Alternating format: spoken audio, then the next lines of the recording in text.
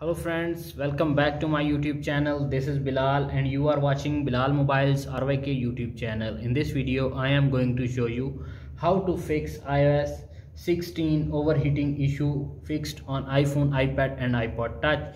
So guys, without wasting any time, let's start the video. When I update iOS 16 on my iPhone, iPad and iPod Touch, my iPhone is too much hot. So guys, how to fix this issue? Many ways to fix overheating issue on iPhone, iPad and iPod Touch.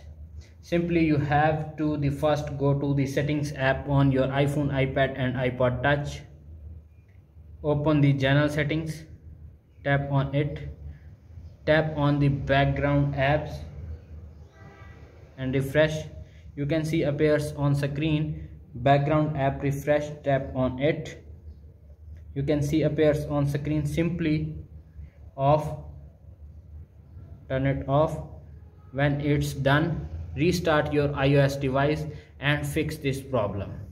If solution number 1 is not working, now applying solution number 2. Solution number 2 is disconnect the charger and turn the iPhone off, and when your iPhone is cold, now restart your iPhone and fix this issue.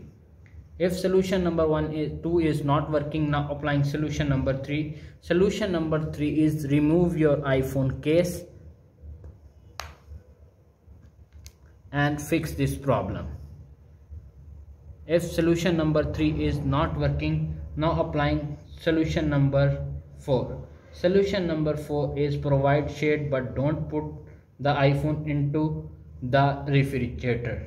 If solution number 4 is not working, now applying solution number 5. Solution number 5 is reset all settings and fix this problem. If solution number 5 is not working, now applying solution number 6. Solution number 6 is update your iPhone to the latest iOS official or beta versions. If solution number 6 is not working, now applying solution number 7. Solution number 7 is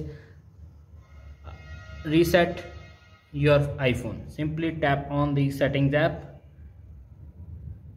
scroll up, tap on general, tap on transfer or reset your iPhone, erase all content and settings and fix this problem. If all solutions are not working on your iPhone, iPad and iPod Touch, simply downgrade your iOS version and fix this problem. That's it. After watching this video, I hope you will all know how to fix overheating issue on iPhone, iPad and iPod Touch. If video is helpful for you, please don't forget to share and subscribe my YouTube channel. Thanks for watching.